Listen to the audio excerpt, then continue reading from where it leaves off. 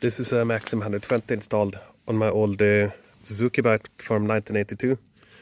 It has a prototype motor from a project I was working on before that has a two-stage gear setup similar to how many Suron bikes have it.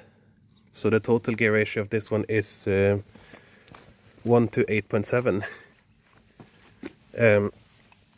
I didn't screw in the cover, so you can see the wiring in there.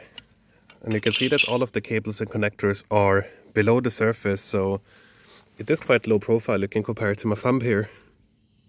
And it's also, the size is quite small in general. It also has a 22S 4 kilowatt hour battery, and it has the Harmony 32 BMS in it. So we'll turn it on. And you can see that the battery is at about 4.1 watts per cell now, so it's fully charged. We also have a headlight and tail light with brake light and everything. The indicator wiring I'm not done with, so that's why I'm just drawing the indicators all the time. And this is also a prototype display. We're working on a completely different one that will be available at some point soon. And all of the lights are driven from the DC-DC on the Maxim, and it can output about 5 or 6 amps on the 12 volts. People were also asking about how water resistant it is, and you can see that it is potted all the way up there. You can also see between the capacitors that there is potting, and it's flowing up around all the connectors. And this connector, if you open it, you can see there's a seal around all the cables that gets pressed in here, and a seal around here. So mounting it like this on a bike should be completely fine. And then, yeah, the cover covers like this. So let's give it a try. Also keep in mind, this bike is quite heavy, so almost twice the weight of a Suron bike. And even so, it's a bit too dangerous, almost with this amount of power.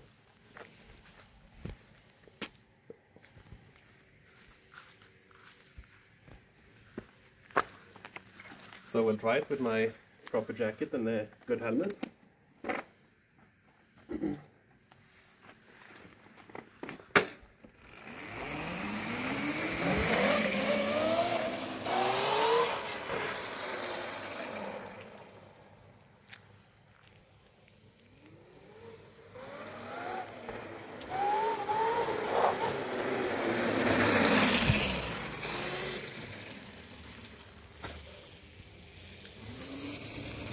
You can see it wheelies at any speed, so more torque than I need in it. We'll go for another.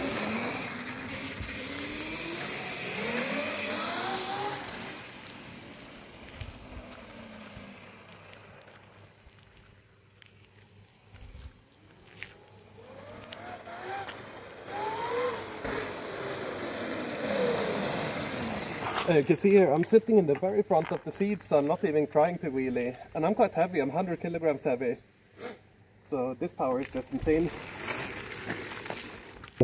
The current now on so we were pulling 638 amps peak here.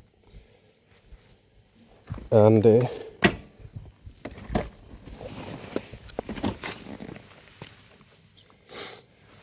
still barely hot to the touch. So, very nice device, this one.